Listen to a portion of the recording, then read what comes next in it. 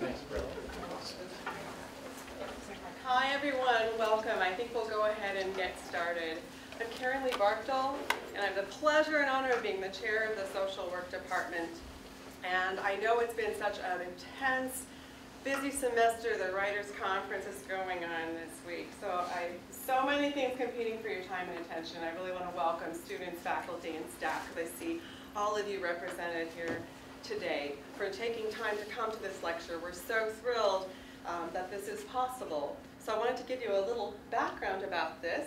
Then I'm going to introduce you to someone who will introduce our lecturer for the day, and we'll have a lovely time and have refreshments afterwards. You'll maybe hear the cart coming in and rumbling next door around 1:15. And we're going to celebrate a little bit of Swedish fika following the lecture, so I hope you'll be able to stay and visit with us and enjoy that as well. I also want to thank folks who were really instrumental in making this activity possible today. One of those folks is Brent Gerhardt, who never likes to be the center of attention, but I want to say, Brent, you made this happen. Thanks for taking care of all the arrangements and for just making our department such a hospitable place. We appreciate you. And thanks to Dan, who's videotaping and recording the event for us today, and to all the folks at the Chester Fritz Library. You've taken such good care of us. Thank you very much. This is such a lovely venue, and it's great to be back in here. It's been a couple of years. We're also here to celebrate social work, because it's Social Work Month. And some of you may not know that March is Social Work Month, traditionally. And we had the great opportunity to have one of our faculty members, Professor Craig Burns, who's sitting up here in the second row, was instrumental in having the governor's office declare March Social Work Month in North Dakota. It's absolutely incredible, and it's something I'm understanding.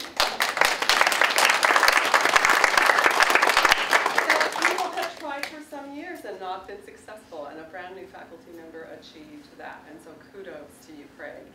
So, in a testament to the flexibility of our global partnership with Dr. Jonas Christensen, who you'll hear from soon, he upended his schedule, and we said, would you like to come? And we threw ourselves in a car. Stephanie Homestad, Craig, and Jonas and I did a down and back a week ago Tuesday to the state capitol for a chance to have that photo opportunity and that official moment with the governor. And that was really amazing to get to have a chance to take Jonas to the state capitol, have him photographed with the governor. That was not on the plan for his 2 months here as our first ever international visiting faculty. So I think that was really special and maybe meant to be. One of the chair of the Human Services Committee, actually in the legislature too, who's been a human service professional for about 25 years, Kathy Hogan, who Brett knows well, had the opportunity and wherewithal too to, at the end of the photo op, say to the governor, will you please read it? And these are normally just photo ops, and he said, read it? And she said, yes, please. So he opened up the folder, and it was really affirming, and I took out my phone, and we have a recording. We're going to be posting that on the college website. It's on, and Craig has been making it go viral already. So we have the governor reading this wonderful proclamation that's authored by the National Association of Social Workers, reaffirming our universal and global social work values of social justice, of combating oppression and discrimination, of environmental justice, of caring for the vulnerable, of advocating for and with oppressed populations, and voting rights. That got read in the state capitol by the governor, and I'm kind of tearing up, and it was powerful. We had a good 25, 30 people there for that as well. Many of them alums and partners in grants and other projects that were able to come on short notice from Bismarck. So it was really uplifting and wonderful, and I think frames this lecture. Social work is a global profession. I've had an opportunity to go to a couple of international conferences, and I'm so grateful for that. It was a game changer for me because I understood we get each other. Our roles, our titles, our opportunities may be different in different places, but wherever we're from, if you put a bunch of social workers in a room, there are congruent values and unity of mission and purpose about making this world a better and more just place for all peoples So I think it's very fitting that at the close of the Writers' Conference, there have been many social justice themes in this conference, that we get to hear from Dr. Christensen today. We're grateful that he's been instrumental in helping us be. I think it's true that we are the only formal international exchange program at UND. There are study abroad programs, but I think we are indeed the only formal exchange. We've had faculty support and take students, as some of you know, to Sweden for 3 years now to take their social policy class. Dr. Brett Weber, Professor Barb Kitko, and Professor Rees, our field director as well, has helped students to complete field internships there. And now we're at the point of having our first visiting faculty from the program. And Jonas, without Jonas, we would not have this exchange program. He's been there from the beginning and has shepherded this through and kept us making sure that all our I's are dotted and T's are crossed, right, Jonas? Glad he's very organized. So I also want to have a chance to introduce to you somebody who's been so supportive of research in the department, every activity of the department, and of the college and of us. He also has a university-wide profile, so some of you may not have yet got to know Dr. Rashid Ahmed. And he's going to introduce Jonas, and I just want to acknowledge that he's made this indeed continue to be a wonderful place to work, and thank you for being here at the event today.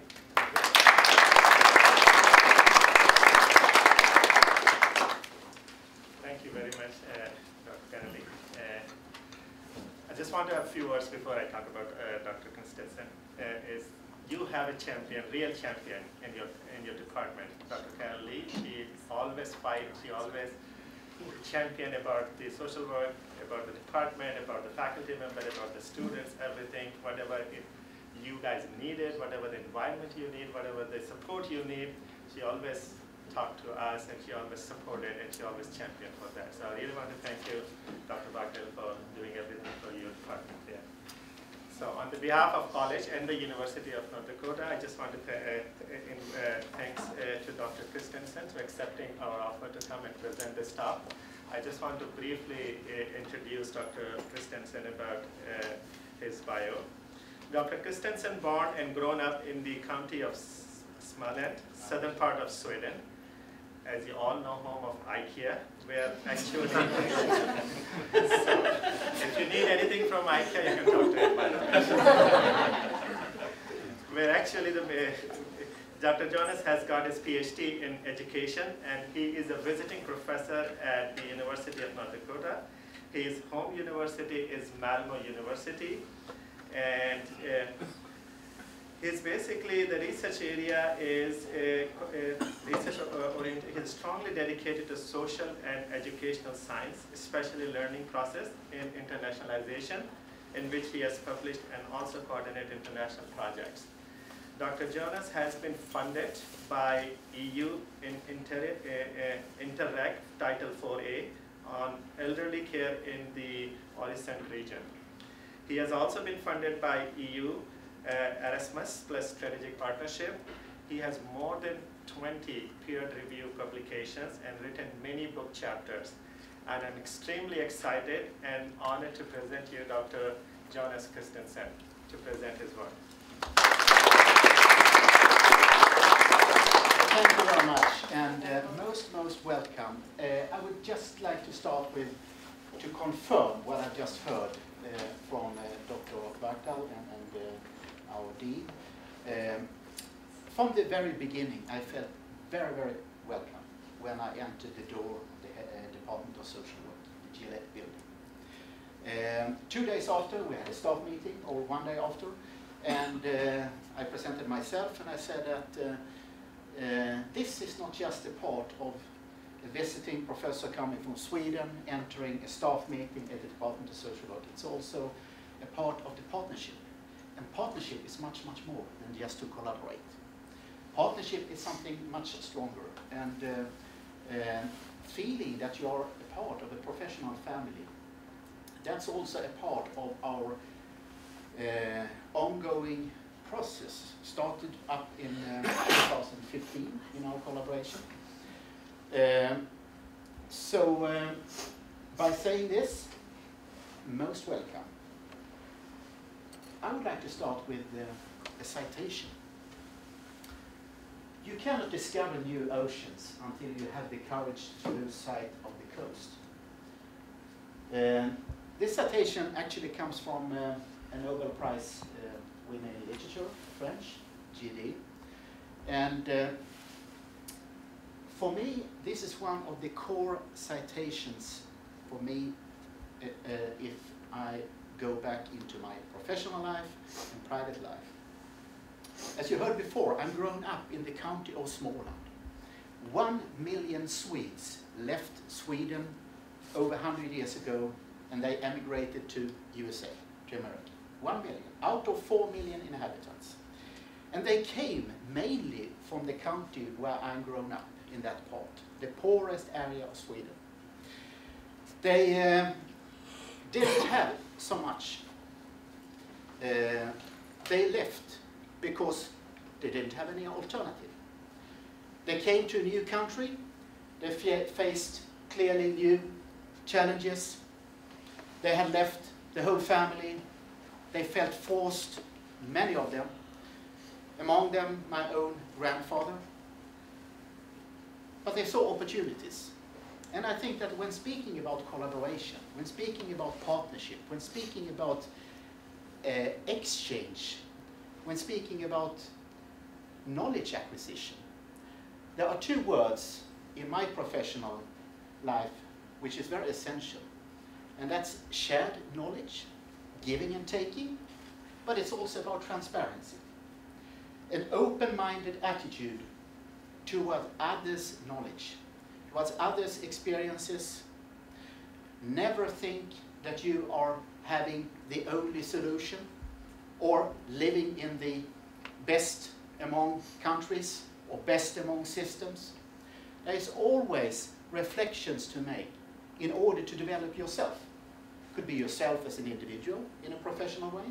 Could also be in sense of raising your own awareness and knowledge, meaning that it might be another way of dealing with your society or creating systems or understanding the word of, for example, welfare social system. Go outside your own comfort zone.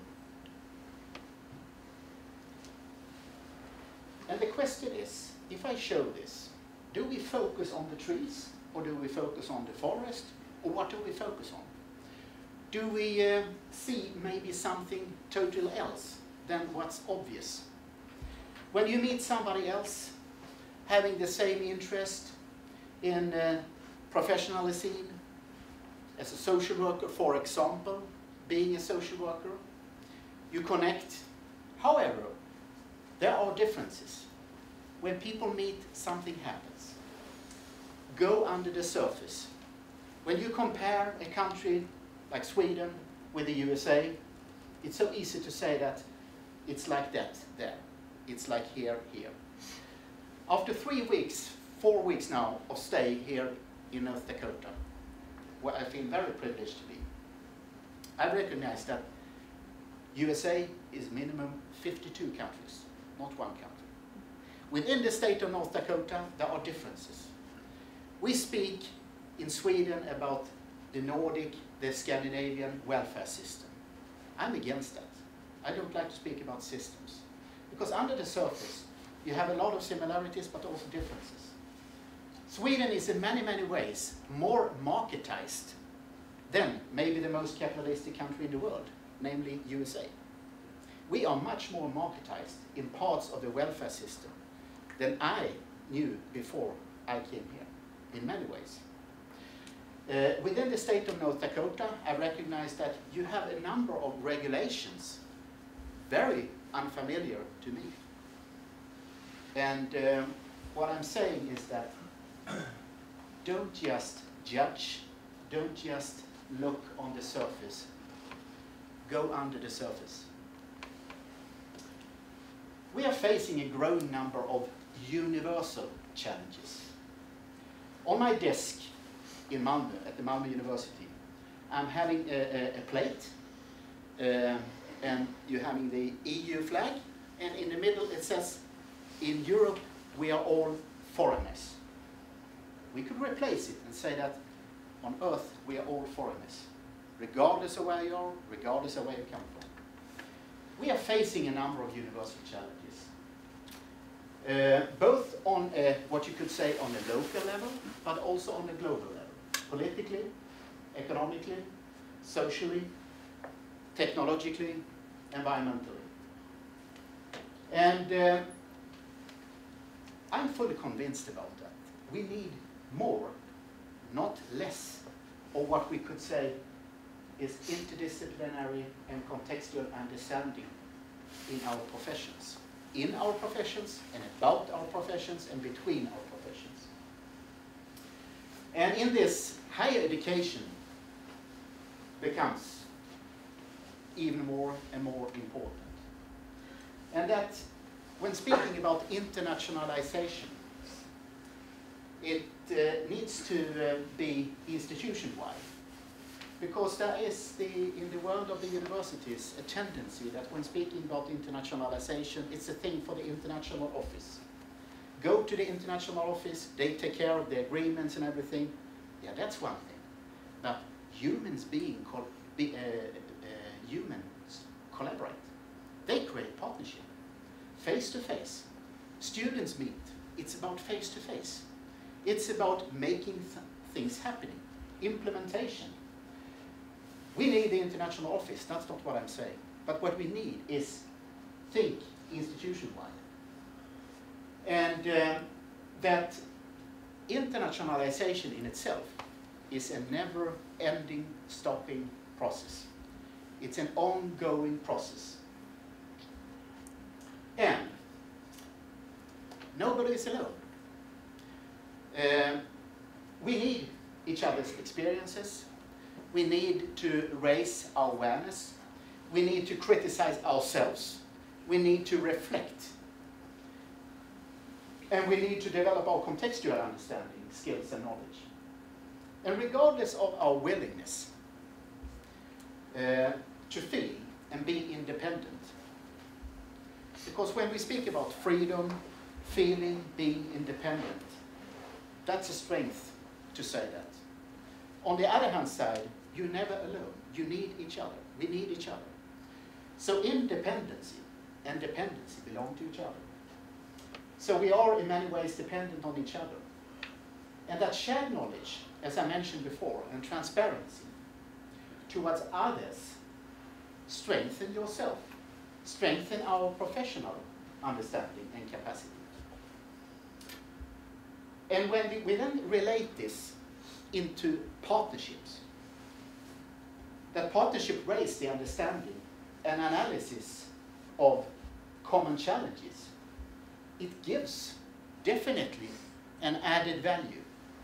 Then it's another thing to ask, so what do we mean by added value? Added value could mean different things, but that it gives an added value, for sure. In the long term, in the short term, in the long term. Since 2014/15, UND in my home university, having then, as you heard before from Dr. Barkal, established a partnership. It's about exchange, students and faculty, act locally and develop the global awareness, professionalism. And given this background, how we in the University of Minnesota position ourselves and strategically develop collaboration will then, out of this background, be even more important, not less. Why? Well, it will be even more important in relationship to how we understand our institution capacity, how we develop our institutional capacity. It's about our education and research. It's about our collegial understanding. We need both to work from a bottom-up perspective, but also from the top-down perspective. And in concrete terms, how do we develop, how do we make this visible in our syllabuses, in our guidelines? This makes what we call internationalization at home. Internationalization at home mean start where you are. You don't necessarily have to go abroad. Going abroad is a part, strengthen this. But internationalization at home also mean in concrete terms, how in concrete terms do we make collaboration, internationalization visible at home? One of my keywords in my research is the word co-opetition. Are you familiar with that? Is it understandable in English? It's a combination of competition and collaboration. There is no contradiction between competition and collaboration, not necessary. Because what does it mean in the combination? Well, it means that in some areas we collaborate. We need to collaborate. But we at the same time also compete. Our competitive capacity is as important as our collaborative capacity. And also, with a question mark, how do we recognize having experiences due to internationalization, due to the local understanding of community where you are in relationship to global awareness, making it visible? In my home university, we have recently started up recognizing students' experiences in this field by offering them the possibility to have a supplement to when they are graduated. And it's called CIM, Certificate of Intellectual Merits.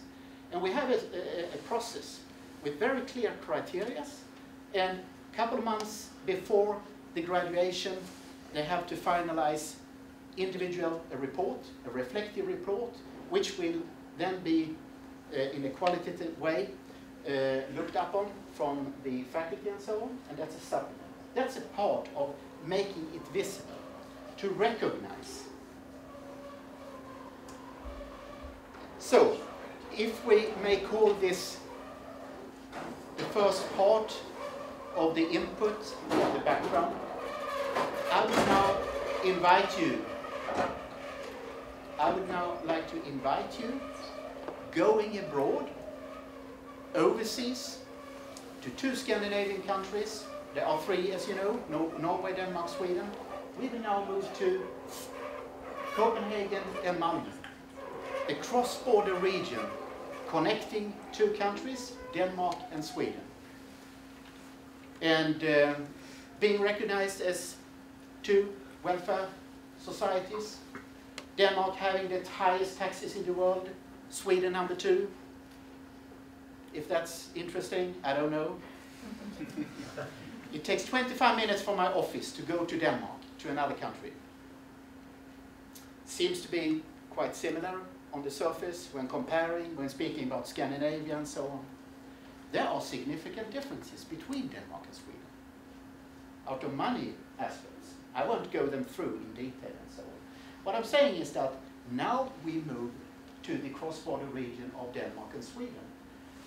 And this region could be called the transnational region of Malmo, Copenhagen, connecting the capital of Denmark with Malmö down south in Sweden. Meaning that Malmö is in the periphery in our country in relationship to the capital of Stockholm. But in the center of a region, a cross-border region having around 4 million inhabitants, having very high concentration of food industry, pharma industry, IT industry.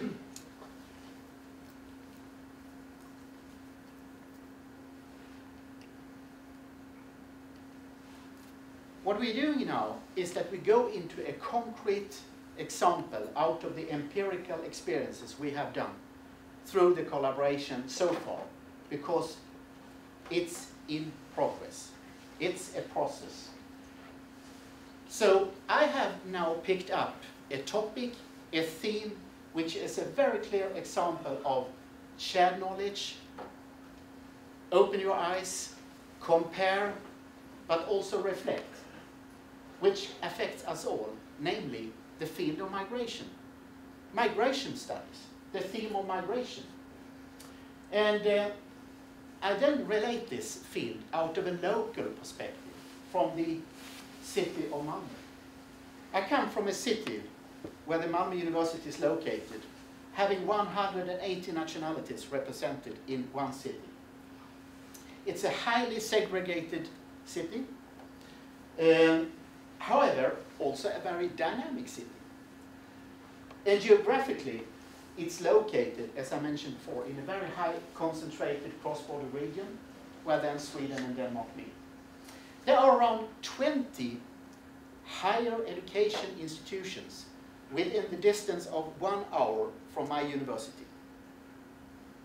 It's the highest concentration of higher education in the European Union.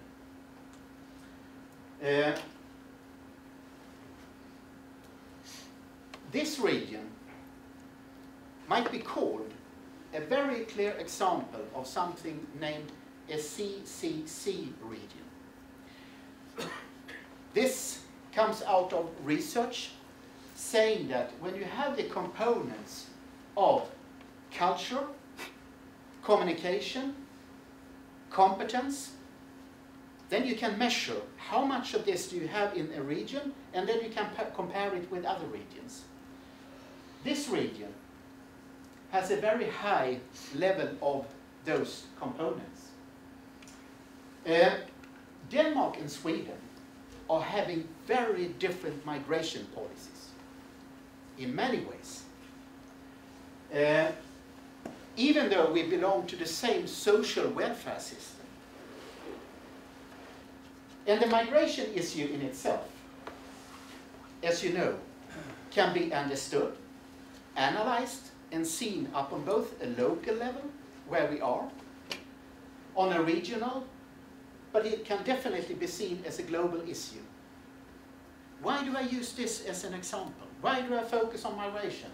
Well, that's because that migration is a permanent part of the short-term course we are offering in Malmö, inviting around 50 social worker students coming to Malmö from 7-8 different countries, including Swedish local students. Speaking about migration is a very concrete and good example on the importance of having both the local understanding, local knowledge, and global awareness. And in addition to this, diversity of knowledge and experiences then, when people meet, is in many ways needed to raise awareness and knowledge about the migration issue. Because there is also a hidden complexity of challenges. There is a hidden complexity of challenges which you can't just face by reading the literature or reading the chapter that and that number saying that in Scandinavia it looks like this, or in the USA it looks like this. There is a complexity of challenges. And reflections out of this integrated in the classroom where practice, research and education meet, together with local student groups, not just the international students coming to Malmö, but also other students, makes a difference. And that the partnership in itself, where students, practitioners and researchers meet, gives an added value, coming back to the added value, which would probably not have been possible to reach elsewhere. Could be developed, how to reach it in different ways, but the meeting in itself, the meeting place in itself, gives an added value. And let me then put in the second citation. It's through encounters between individuals of diverse backgrounds, cultures and frameworks that we are challenged in our notions, not least in learning environments and educational contexts.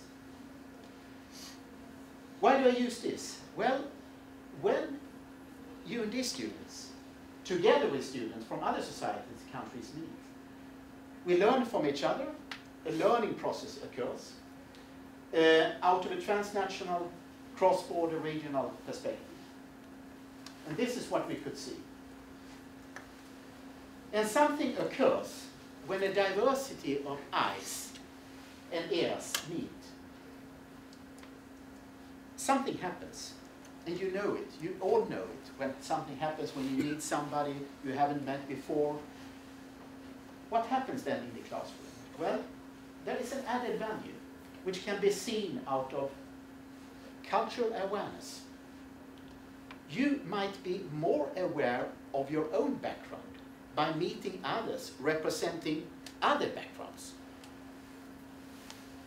There is a cross-cultural competence in this.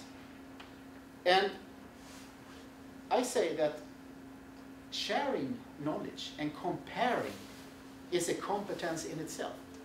We can speak about a competence in comparison, comparative competence.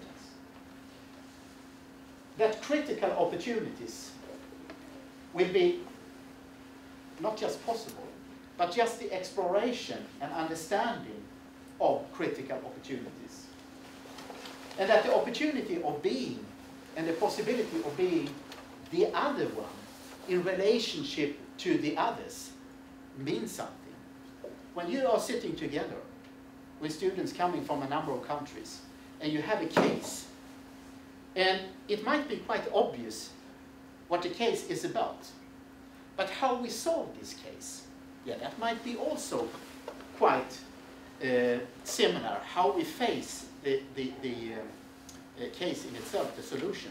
But something happens because we are having different traditions, we are having different methods, we are having different solution orientations. And the development and develop a greater commitment to social justice mean that we could definitely confirm that we are all agree, regardless of where in the world we come from. But we meet in the classroom in Malmo. The development and develop the understanding of differences in social welfare can be organized in different ways. And as I mentioned before, when we speak, when we raise the complexity of welfare in comparison, and I raise the word marketized welfare state of Sweden, something happens when giving concrete examples on how it looks like in a country like Sweden, then very much of on the surface, in the rhetoric, in the political discussion, makes it a little bit complex. It's not just that easy to say that it looks like that there, and here it looks like this. The enhancement of students' competence through developing social values, strengthening your own values, your own social values, and not at least strengthening your own professional identity. Who are you? Insights into one's values and beliefs. You meet others, you discuss, you reflect. You also meet practitioners coming from the local field. And that the questioning of cultural assumptions means something. Never take anything for granted. Always think that it might be a very efficient and good way to try to understand other opinions. And the translation of practices. How do you work in practice? So I will make a short break there before I go on. Any question marks? Anything you want me to repeat, or is it so understandable? Should we go back to IKEA maybe? You know that in the Swedish history, Brett, I know that you are a historian. After the Second World War, it was said that our Prime Minister at that time, a Social Democratic Prime Minister, he said that it was seen that he created the people's home of Sweden, and IKEA furnished it. And I'm not just giving examples of a politician in IKEA here, because the symbolic behind this is actually the core of development of the Swedish society. And that's the combination of the state, the market, and the capitalism in many ways. So it's not just an expression. Any questions before we go on? Anything you want to? Is it interesting? Do you? Yeah? I wonder if you could just develop what you mean by a marketized welfare state. Yeah. Because I don't think we understand No, that that's what very, Sweden is. very good that you raised that question. Let me start with when you are in Sweden and you speak about maybe we should have a look on how it looks in other countries and so on. Maybe you should learn from others. We tend to, in many ways, be very narrow-minded. We are having the best, in a normative way, solution to do this and this. We are having created the best family policy and so on. We don't need to learn from others and so on. Then you might hear in Sweden that, well, we don't want to compare ourselves with the United States. In Europe, there is a big diversity and big complexity in how we organize our societies. And then when we raise the understanding of our two countries, United States and Sweden, then we are having a view on USA as being not no state interference, that it's the market who decides. It's a very capitalistic society and everything. If you go under the surface in Sweden, there are only two countries in the world where profit-based companies are allowed to run schools, profit-based and tax-financed, and that's Chile and Sweden. In the primary school system in Sweden and the high school system, we're having a voucher system, meaning that the parents, they can choose whatever school to go to, and it's tax-financed, but you have a freedom of choice. There's a full competition between publicly run schools, privately run schools, and NGO-run schools on the primary school and the high school system.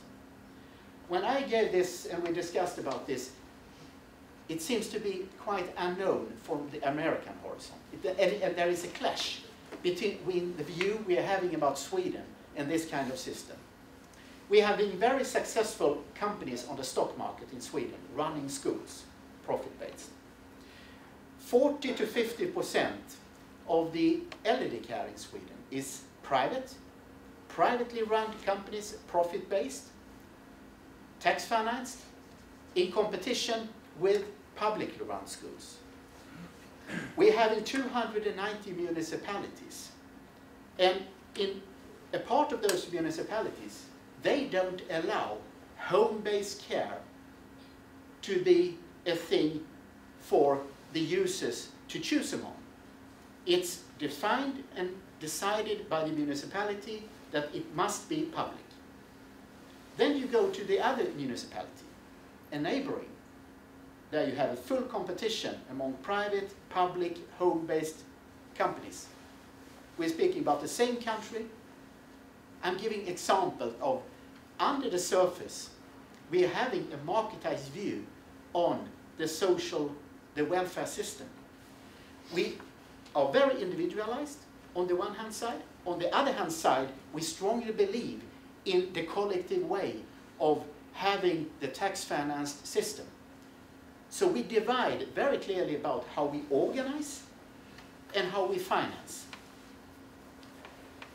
The social insurance system, when speaking about private insurances and so on, around half of the Swedes having private healthcare insurances in addition to paying the high taxes going to the healthcare. So we are having two parallel systems.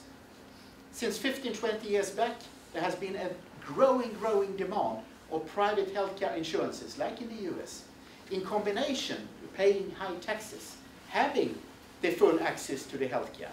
Why? Well, we are having huge problems with waiting lists and queues to the healthcare, the access to the healthcare, meaning that for the employers and for individuals, it's much more efficient to buy their own private insurances.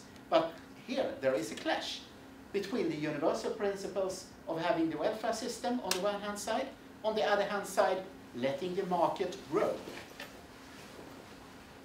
Only a couple of examples. I can give you a number of more examples. But is it so understandable what I mean with the marketized welfare system?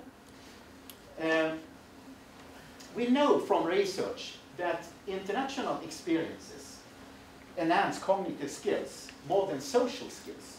And this is actually directly taken out of research being done by the European Association of International Education.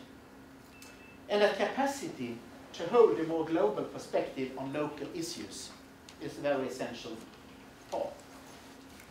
So by saying this, is that we need to explore more about the outcome of new reflective and reflexive knowledge in relation to professional practice. But why? Well, international experience matters for employers. This is the reason behind why we have introduced this certificate of international merits, making it visible, having recognition.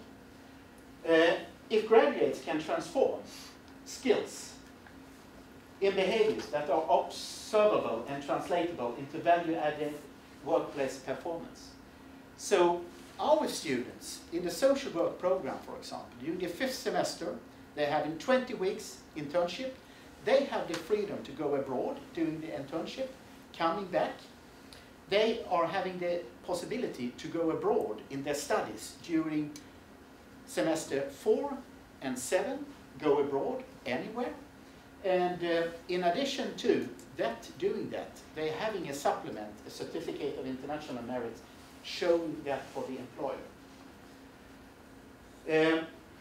So, as we heard before, we meet around 50 students from several higher education institutions and universities each spring term since 10 years back.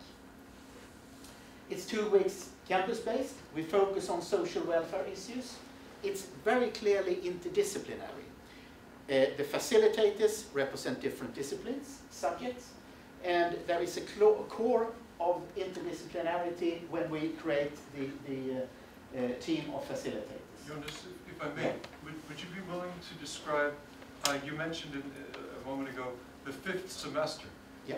Can you describe the Swedish social work programs? I can do. In relation to what you know about ours. Yeah. Because this is a very specific module that takes place within the much larger scope of your program. So how long does it take a social work student? First of all, in contradiction to what you are having here, well, you have a more, I would say we can learn a lot from you. When it comes to an integrative approach, when it comes to how to integrate internships and placement, and never, I would say, lose the contact with the students. That's what I've understood. You have a clear long-term relationships out in different ways. 7 semesters, that's what the social work program looks like in Sweden. 7 semesters. After 3 semesters, you're having the 4th, where you can go abroad and study. And the placement and the internship is only concentrated to 1 full semester, 20 weeks full time. And during those 20 weeks full time, you can stay either locally in Sweden or you can go abroad. And during the 6th semester, we're having the essay semester, you could say, where we write our thesis work and so on. Then you can choose to go abroad. During 8 to 12 weeks, you can go abroad and receive a scholarship, where you make your empirical study somewhere else. In the 7th semester, that's actually when we're having our elective courses. And elective courses mean that you can focus then on migration, children and welfare, aging, elderly issues, and so on, in combination of a second thesis work. So that's basically the undergraduate program. And it looks basically the same all over Sweden. It's very, it's nationalized, and it's a very general program, like your program is very general. Our program is as well. It didn't used to be that way 10 years ago. We had different directions, so after 3 semesters you could choose into certain directions. That's not possible anymore. So more of a generalized program. This also makes it much more challenging, because we see more and more examples of that. We need more in-depth knowledge. We need to connect. We need to attract our former students coming back, doing the master studies and so on.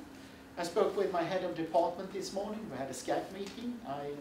With 6 hours time difference, I have to plan it. We now discussed to develop a master course in leadership, master course in leadership connecting with our former students, because now they can't come back to us because we don't offer it. We don't have one course, 1 hour with leadership in our social work program. So that's the social work program. Could I clarify something? Yeah. Students who come to the Malmo University to study social work, they come there and all they take are social work classes. Yeah. There's no ongoing math or liberal arts or anything. No. This is focused on just social work. Yeah. The first 3 semesters, social work coursework. Yeah. A 4th semester is a field placement or internship. No, the 4th semester is also theoretical studies, but you can choose to go abroad and do your courses abroad. I see. Yeah. And then how many field placements do they do? Just a... They only do 1. And which semester is that? 5th semester. The 5th. Yeah. And then they return for additional coursework. Yeah. And electives, which are kind of incorporated into our coursework, come at the very end. Yeah. So now you're ready, you've had all of your generalist training, you're ready to specialize. You take an elective in that area of specialty at the very end. But I wouldn't call it specialization, because it's only half a semester. The other half during the 7th semester you do another thesis work. But you can profile yourself, you could say. And then during the 3rd semester, I don't think that you have the same. Then we speak about social law. The whole 3rd semester is about social legislation, law. And you are not allowed to go abroad during the 4th semester if you haven't passed the whole 3rd semester. You have to pass all the courses focusing on social law, otherwise you're not allowed to go abroad. You're not allowed to go and study anywhere else. So and social law, is this the legislative legislation process? Due to social legislation. I see. And it's about basically then on the national level, but it's also about the EU legislation, partly. We have, as you know, the High Court in Sweden. Above the High Court, we have the EU Court. Among the 28, or from next Friday, eventually 27 countries. We have the EU Court, and that's in Luxembourg. So let me also, as a challenge-based approach, that's something which we develop a lot, meaning that we define clear societal problems, bring them into the classroom, and work with that problem out of problem-based learning, entrepreneurial learning, collaborative learning. So challenge-based learning might be seen more of an umbrella term. Then it's not a method in itself. It's a theoretically based approach. Integrated with local students in social studies, meaning that we integrate from other programs, not just the social work, also social pedagogy and some other student groups. We're having, for example, from our faculty of or Center for Migration Studies, we invite students from them. And then, in addition, and this also makes sense when speaking about partnership and collaboration, that it's also very developing for the facilitators. Because we come from different universities. We come from the UK, Germany, Austria, United States, and some other countries. We collaborate. We learn from each other in a professional way, on place in Malmö. We also invite local practitioners. So I'm having a colleague of mine, for example, he's from Chicago, he's married to Swedish, speaks Swedish, and he runs a refugee home in Malmö. And he is invited into the classroom, and last time now, we also went to this place. And he then has got his 1.5 or 2 days in the classroom, where we discuss, where we reflect, and so on. So the mixture of thematic sessions, lectures, and workshops. And let me then point out the reflective and the reflexive part. Being reflective, that you raise your own awareness, you reflect by being in another environment where you haven't been before. You step out of your own comfort zone. You raise your understanding out of a reflective perspective. If something then happens, and it makes you change your way of maybe dealing in relationship to certain situations, you change maybe your own understanding in depth and so on, then we can speak about the reflexive part. And both is something we are in many ways aware of. The students that make the paper assignments, after 2 weeks, in Malmo, all students making their presentations, then they can go back to their home universities, make their paper assignments, having supervision. And in addition, of course, we are having research-based publications. We are now into one of those publications. Any, if I may say, reflections before I go on? So, yeah. Every student have to do two kinds of research. One is before semester 5, and then they do after semester 7 too. Yep. And they have to be the different one, or they have to be same? They can be continuation of each other. Do you speak about our social work program now? Yeah. That could be totally separate. They could be placed in a placement in the internship. They're having a supervisor there and supervising from the department. They do that on place. That doesn't have anything to do with it must not have anything to do with the FA topic. Actually, a minority of the students connect. I think there is a big potential in this, but a minority do it. I mentioned before that during the 6th semester, our students having the possibility of going abroad. We are having something called minor field studies. It's financed by the authority, how do you say in English, the authority for aid and support third world countries and developing countries. That's the authority, they finance this. But the students, they apply locally within the university in order to go abroad for 8 to 12 weeks. They can choose among 50 countries around the world, classified as so-called minor field studies countries. So they can do that during the 6th semester, but that's scholarship-based.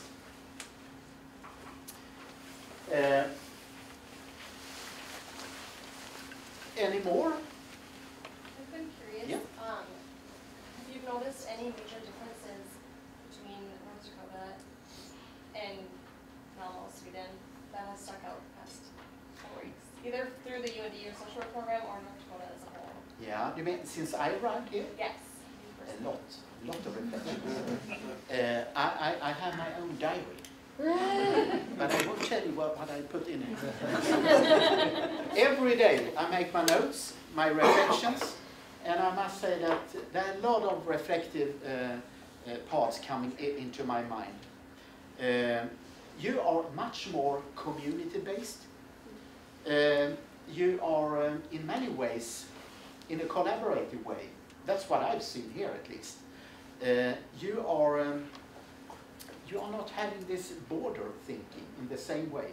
Maybe within the university, I'm not the person to answer on that. But what I'm saying is that when going out in the community, I've been in some placements here and facilitates and so on, and I've met different kinds of people during the week so far, and also internally. So I can say that there are less examples where I have confirmed my view of the United States, or being in North Dakota, than I would have imagined. So there are less examples where I could say to myself that, oh, yeah, I didn't know this before.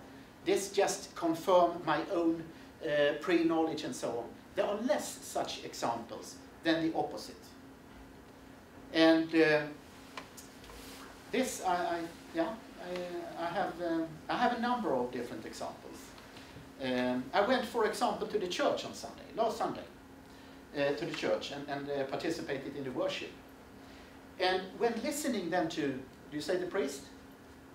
Is it? Oh, okay. No, okay. I didn't tell you what church, but was it Lutheran church? So it was the priest. Pastor, exactly. Pastor. We actually we made a pastor in a church which is not recognized as being the federal church. In free churches, we call them pastors. But anyway, by names, he told us how it looks like with those and those members of the church when it comes to their health status. There are he or she having those and those difficulties, surgeries and operations and everything. I can tell you, out of a cultural way of comparing, this would have been impossible in the federal church, at least in Sweden. I don't know how it looks like in all the other churches. But it gave me a feeling of being very close to what I listened to. On the one hand side, when speaking about integrity, I'm active in the church in Sweden. If I would have told the priest there that why don't you mention the members by name, this would have been unthinkable. When you say a federal church, there's a Catholic Church and the Church of Sweden, yeah, state church. Let me explain. Until year 2000, we had the Swedish church named, the Swedish state church. Every Swede, more or less, they had to be a member of that church until year 2000. Since then, we don't have that anymore. But still, 60% of the Swedes belong to that church. So that's why I'm, comparing. But that's one example. But the main examples I am having is more about the social policy and the regulations and the interference. Now I'm in North Dakota. I know that it might look differently in another state, neighboring state. I got friends in Minnesota and can compare and so on, so I see similarities here. But this interference of the state of North Dakota and regulations and extremely strictly when it comes to the alcohol and policy and so on, at least on the surface, I don't know, but at least in rhetoric and so on, a number of such examples. And in this way, we are more, if you understand me right, more liberal in our way. Much more. I can only buy liquor in Sweden at a state liquor store. Let me then, very good, Brett. I thank you. You have learned that. Yeah. And very expensive, highly taxed. Let me then use that as an example of the Swedish. But let me use that as an example of the Swedish. That's an example of the Swedish paradox. 90% of Swedes support having a monopoly when it comes to liquor, selling of liquor, sales of liquor. 90%. If you look up on the consumption of alcohol in Sweden, around 50% of all what's consumed in Sweden is bought in Sweden. 50% comes from Germany or Denmark, neighboring, because it's much cheaper there. So we support both the Swedish welfare state by our high taxes, having this monopoly. It sounds very good, because then we can say that, look, we're having efficient alcohol policy. But half of the Swedes, the consumption is purchased from Germany and Denmark. A booze cruise. Booze cruise. when it comes to booze cruise, when it comes to drug policy, the thing is that in North Dakota, as far as I understand, I can't go in a food store and buy a beer. That you can do in Sweden. Up to 3.5% of alcohol, you can buy it in any food store you want. Another example is drug policy. Sweden, probably having the most rigid drug policy in Europe, hasn't changed 1 millimeter. It's a criminal act, nothing else, using drugs. And the mortality is going up in Sweden. So if you compare, for example, Sweden and Holland, Holland being recognized as maybe the most liberal country when it comes to drug policy in Europe, they are having less mortality than Sweden. And yeah, here we can problematize. I can give you examples out of other countries and so on. A long answer, reply, a short question. Yeah? We're losing some people who have to get to other classes. Yeah, yes, I fully understand. I don't take it personally. Could we back up to, you said 60% of the Swedes belong to the state church. Yeah. But it's my understanding that this belonging takes place when they pay their taxes annually. Yeah. There's a small Percentage tithing that goes to the church. Yeah, the percentage. But otherwise, very few Swedes actually go to church except for maybe their children's christening and wedding. Yeah. Not Christmas or Easter, just those two events in their life. Yeah. And Sweden is in the research recognized as being the most secularized country in the world. You never speak about religion, you never speak about the church in the official language, so to say, when it comes to how to deal with challenges in the society. But religion plays a more important role than ever in the Swedish society, due to our, not least our multicultural society, in many ways. But you would never speak about religion and so on. And the thing is that if you belong to this former then state church, so to say, then you pay, as you mentioned, a certain percentage. I pay, for example, $500 a year. But the thing is that even though it's not compulsory anymore to belonging to this church takes care of social services when it comes to, what do you call it, a register for the national register of the population. My understanding is even with the cradle-to-grave welfare state, people fall through the cracks. The church picks up that. Yeah, they do. And they also support when it comes to funerals, for example, and if you want to get married, then you have to receive the permission from this register and so on. They take care of this. So, may I summarize and conclude? And the conclusions and the summary is actually made out of both, of course, our empirical experiences, but also out of our research and so on.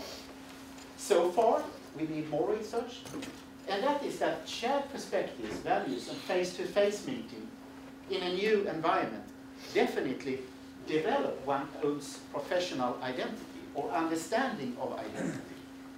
And that the creation of community of practice, you're all familiar with the community of practice? When you create a common arena where you meet, could be a big diversity among the actors, among the members. What we have done during the years is that we have created a community of practice on place in Malmö through this collaboration. This impact studies learning and the understanding and development of reflective and reflexive capacities. Diversity in itself is a key component in learning outcomes, and that the environment factors provides a unique added value to knowledge acquisition for professional social construction by the meeting in itself. One might ask, well, couldn't we have done this web-based? The thing is that the face-to-face meeting makes something else with ourselves when we meet on place. We can always add, we can always develop, and so on, the meetings in itself, but this is what we have seen. And that the understanding of cross-cultural knowledge and professional identity in relation to one's own reflections adds, and this is another key word of mine, and that's the local knowledge. The connection between the local understanding and the global awareness, and that value to professional practice. And that knowledge acquisition through the stimulation of just being in a new meeting place and culture creates a framework for learning about the professional discipline. And adding again the community of practice in international study program may, I say may, positively impact student learning and create a more well-rounded practitioners. We look upon our own reality, our own practice, partly with other eyes. And in what way, to what extent, we need more research. Strategic collaboration must be built upon trust. Among us as facilitators, we need to not just go along with each other. We also need to have a transparent attitude toward our collaboration. Even though we are having our agreements and so on, we need to trust each other. We need to structure our 2 weeks in a very clear way. There is enormous lot of job behind this since 10 years back. And we start in September, October to plan it each year. It's also about transparency and sustainability, that it takes time. It takes time to establish a community of practice in profession, in progress. And this might be seen as a case in a partnership, but it's only one part of a partnership. And a partnership could be a number of other kinds of collaboration as well. However, we need to know more. We need to make, for example, more of follow-up studies and so on. But we also need to, in a UND partnership, strategic way, also add 1 + 1 makes 3 in the long-term run. So we need to know more, we need to deep our collaboration, and we also need to extend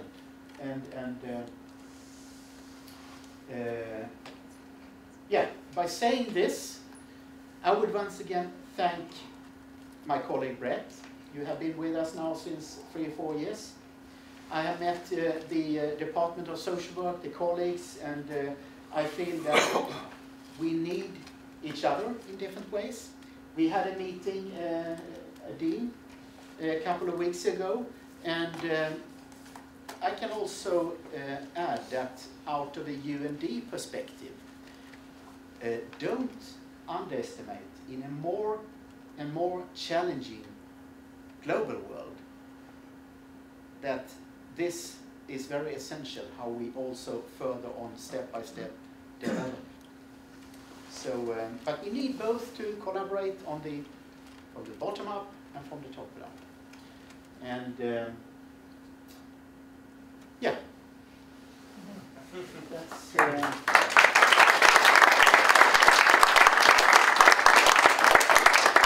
We had some questions before and so on, but maybe there are more reflections. Yeah, I've been talking too much, but if I may kick it off with No problem. We're currently working on an article together. And one of the things that we did, it's an article based upon a classroom exercise experiment we conducted last year.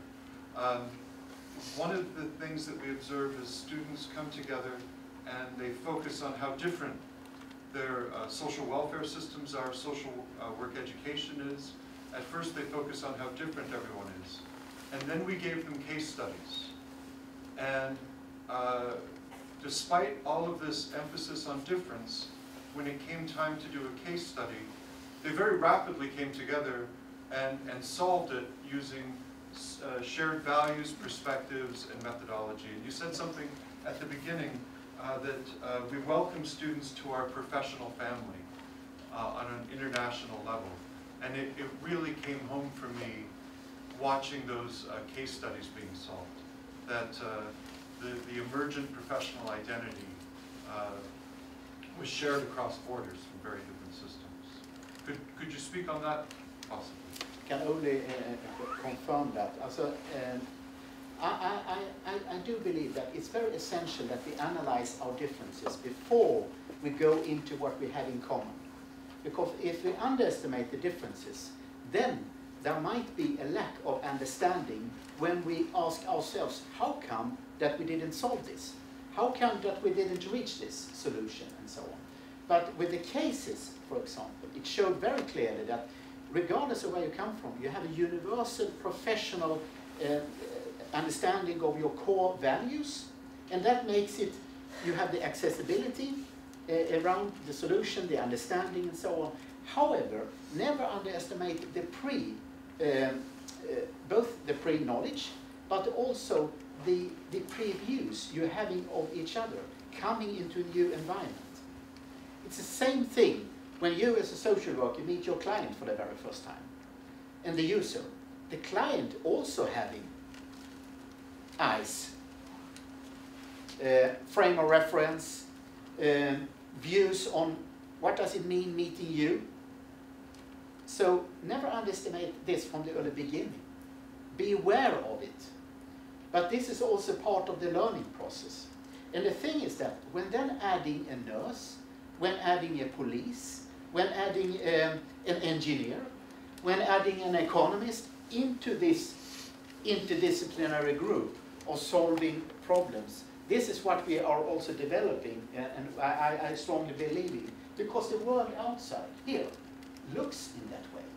You need to collaborate. You need to share each other's ears and eyes. And so there is a hidden, there is an obvious learning process in this. And yeah. Oh, so you were talking about the concentration of kind of the higher education institutions within that hour.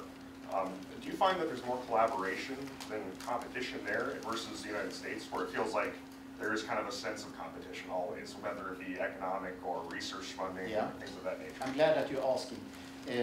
We had a vision almost 20 years ago. As you might know, we're having a bridge connecting Copenhagen and Malmo. And after that bridge, we said in the region where I come from that let's collaborate. Let's make it possible in the morning to attend a lecture in Denmark, during the day in Sweden, and then back in Denmark, and create net-based, not net-based, but networking among the universities.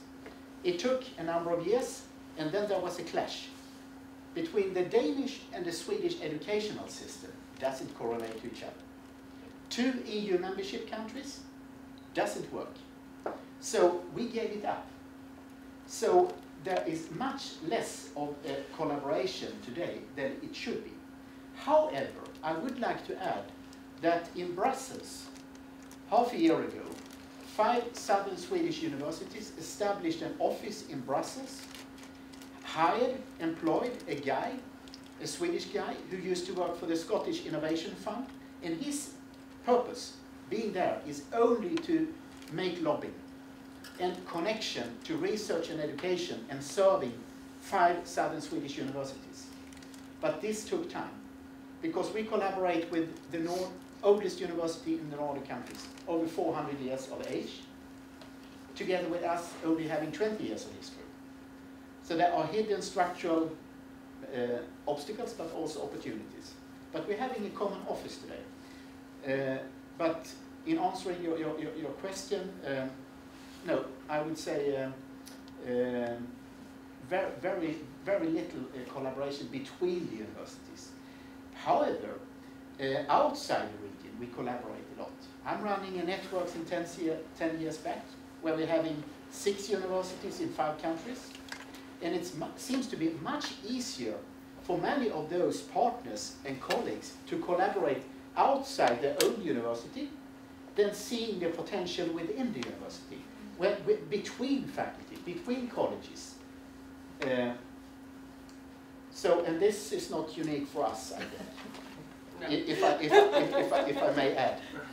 But what I mean is that 1 + 1 could be more than 3 in many ways. So the professional family, understanding of professional family, I think that's a very good expression. This. Yeah. Any more reflections? Yeah. So, Yeah. question. So for, let's say for a student in Grand Forks in North Dakota, why should, you've said a lot about the global and the local, but why should I, if there's where I'm going to stay and practice, why should this even be of concern or of importance to me, considering how relatively homogeneous Yeah. North Dakota. The thing is that if you be in another environment than you are used to, you have reflections bringing from another environment into your own professional field of understanding, then something happens. It develops yourself in different ways. We had, for example, you're from Ghana. Yeah. Yeah. We had, for 8 years, we had a collaboration with the University of Accra, the capital of Ghana. Yeah. We had continuously, once a year, students from our side going to Ghana, making the internships. And after that, they made the reflections, and they affected the local Swedish students in a way which wouldn't have been possible without having this experience from those students. And what kind of reflections? Well, it was not out of a normative way, saying that let's do it like this. They transferred reflections to the Swedish local students, which was extremely valuable. And one example, how do you define the family in Ghana in relationship to how we define it locally? We are having enormously growing challenges with loneliness among elderly, among older people. Now I go to another country in Europe, and that might be maybe the poorest country in Europe. That's Moldova. Are you familiar with the country named Moldova? It's between Russia, Romania, and Ukraine. I worked with a fellow female colleague from Moldova 3 years ago. Started up a project, and I invited her. She collaborated and so on. And I wanted to interview her. So I started with a question. Aliona, what can we learn from Moldova? And by we, I meant not just from the Swedish side, also from our Danish and the Finnish and, yeah, the Scandinavian side. What can we learn from Moldova? She, during 15 years of research experience, had never received this question, because she was so used of learning, adopting from others, because she belonged to the poorest country in Europe. It took her 10-15 minutes, and then she started to, we spoke and so on, and then she started to ask, Jonas, there is one thing which sticks into my mind, and that is, you speak so much about loneliness, social loneliness and so on. We are not familiar with that in Moldova. And then she gave examples on how meeting places are created, cross-border meeting places in small villages, in the cities, where elderly meet young kids and so on. And then the research says that there are 2 countries in Europe having the most developed do you call it cross-border meeting places? Do you see what I mean? Generation meeting generations, could be in a community house or anywhere. That's Belgium and Moldova. And on the surface, 2 totally different countries. What does this mean? Well, it meant that she transferred knowledge to us as researchers, collaborating, having created a view on that, well, we are having this system and we need to transfer our knowledge to others and so on. The same goes in relationship to your question. Do you see also what I'm trying to... So, yeah, if there is nothing more, then I would like to thank you once again for your attention, and thank you not at least for inviting me. Thank you on behalf of Dr. Bartel for invitation. So, thank you.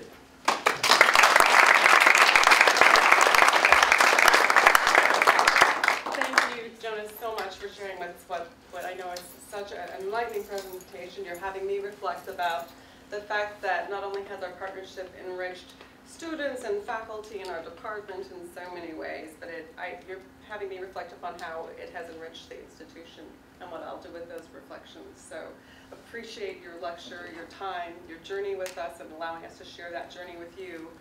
We are going to convene next door then. Please come over for I think we need a quick lesson about fika.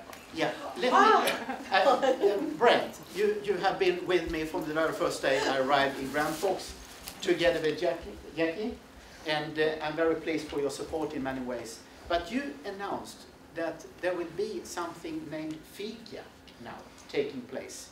And fika is the Swedish word. It's at the core of the Swedish culture, having a coffee break. Having a break in a certain time and then connecting and so on. So I'm very pleased. If you want to have a fika, not meeting a Swedish guy, then go to IKEA. May I also add that there is another Swedish word, that's ombudsman. Ombudsman is a Swedish word, has been exported. So when it's about terminology, then we are proud of those two words. And smörgåsbord comes from Denmark.